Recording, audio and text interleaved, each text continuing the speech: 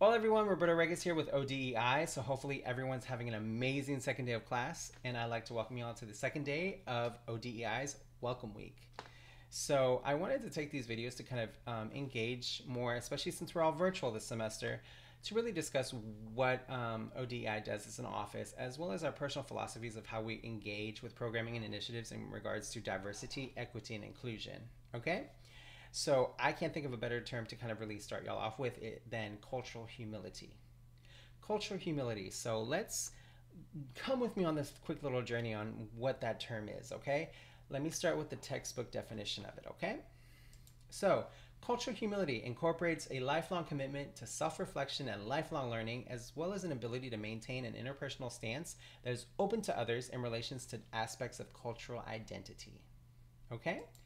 So, simple, right? So, the idea of cultural humility is that we are all constantly learning when we're interacting with different people of different backgrounds, different cultures, different frames of thoughts and experiences, that it's building on our knowledge of cultural identity, you know. And it, on top of that, we are also looking inwards and really understanding who we are as an individual, all the different intricacies and intersections and identities of who we are, to really open our mindset and really open up ourselves up to this lifelong journey of learning and experiencing all these differences in culture and cultural identity that are all around us. You know, we are part of a global community. We are part of the most diverse city in the country.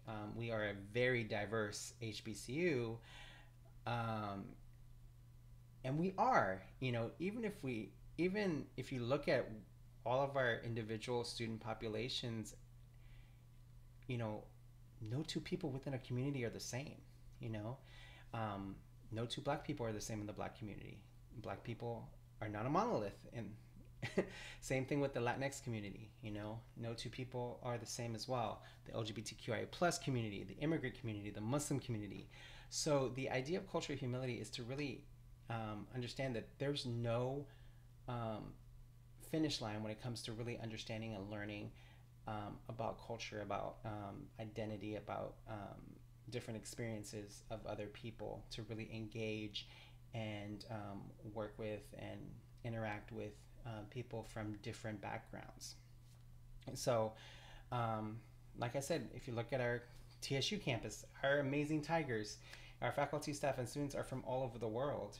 You know, many of them are from all over the country as well. You know, and our cultural identities are formed by being from California, from New York, from Georgia.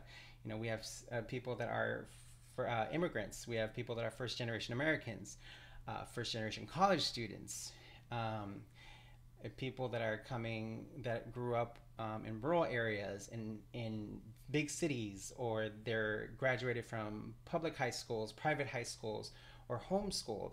So all these different cultures build up into your own cultural identity.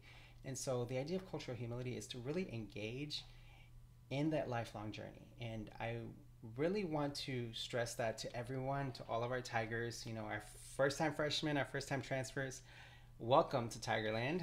And to everyone else as well, I really want to embrace this idea of cultural humility. You know, many of us are part of so many beautiful cultural identities, to begin with here at our amazing HBCU.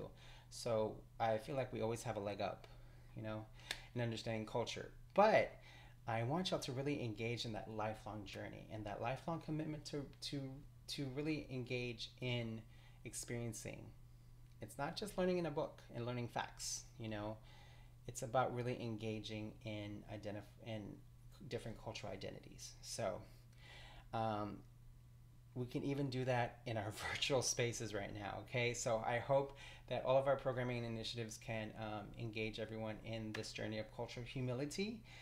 And whenever we get back on campus and we can gather, our programs will definitely reflect that as well. So follow us on ODEI TXSU, our new Pride Center, Pride TXSU, on all platforms as well. So I will see y'all virtually, right? I will see y'all online. Y'all have an amazing second day and a great semester, y'all. Ciao.